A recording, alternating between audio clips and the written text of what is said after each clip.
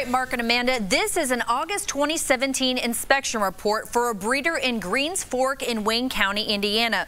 Federal inspectors found a dead puppy in its water bowl, covered in bloody bite wounds. USDA inspectors believe the American Eskimo puppy was sharing an enclosure with a 35-pound fully grown dog, and the big dog attacked the puppy and killed it. What's unclear, the name of the breeder, their address, or any identifying information. It's all blacked out.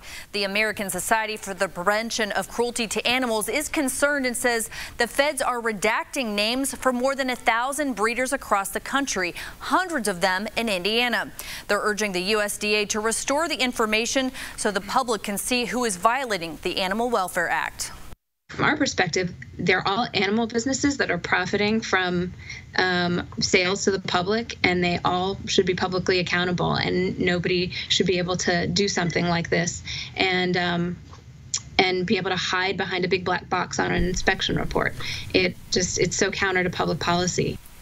Now, Call 6 Investigates used inspection report information back in 2013 when we questioned breeders in Wayne and Randolph counties where inspectors found dogs in filthy and unhealthy conditions. Now, the USDA tells me licensee information has been redacted to protect personal information and says consumers can file a Freedom of Information Act request or a FOIA for more information on animal enforcement.